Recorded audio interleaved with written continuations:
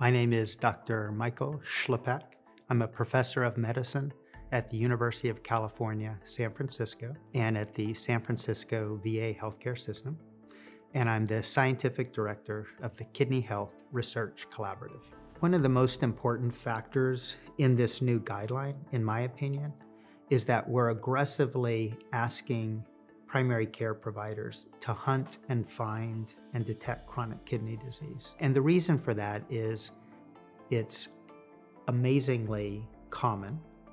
The numbers are 850 million people globally, 9% of the adult population.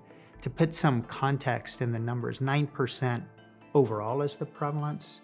That's roughly twice the prevalence of diabetes, which we do screen for.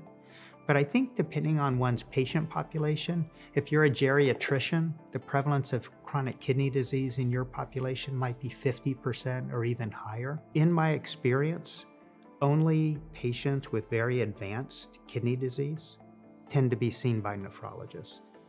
So most of the burden of detecting and treating kidney disease happens in the primary care setting. And overall, globally, and in the United States, we don't do that very well. So there's really a need to create simple messages that will be high yield for advancing the care of patients with chronic kidney disease.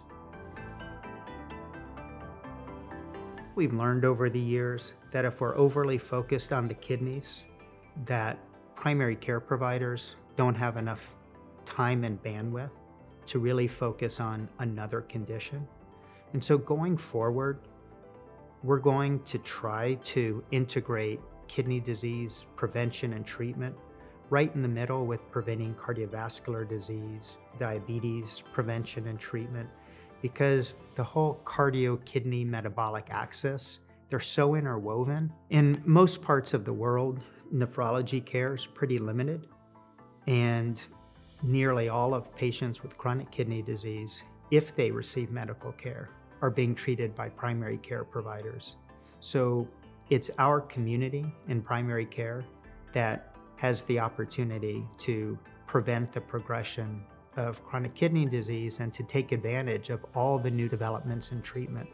If we're passive and we wait until nephrology care is involved, then we'll basically be sentencing patients to late-stage CKD because nephrology just doesn't have the ability to get involved until the patients have already passed through all the early, easily preventable stages of CKD.